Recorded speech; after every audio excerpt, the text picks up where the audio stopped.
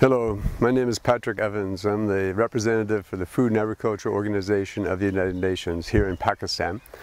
I've been asked to speak with you today about hunger in Pakistan.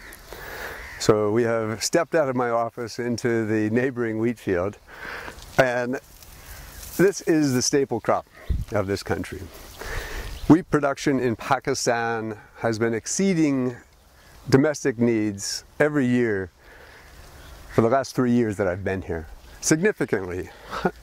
Maybe 5 million metric tons more than is needed for this country. The challenge here is access. Only 25% of this country is arable. More than 60% is rangeland. People depend on livestock for their daily subsistence. Last week I was in Tar Parker, where I had the chance to meet with villagers, women and men in 4 different villages. These people have not had a harvest since 2012. Their diet consists of roti, chilies and onions every day. This is the challenge. How do we help these people who depend on livestock to keep their livestock healthy? How do we help them do better range management? Develop fodder banks.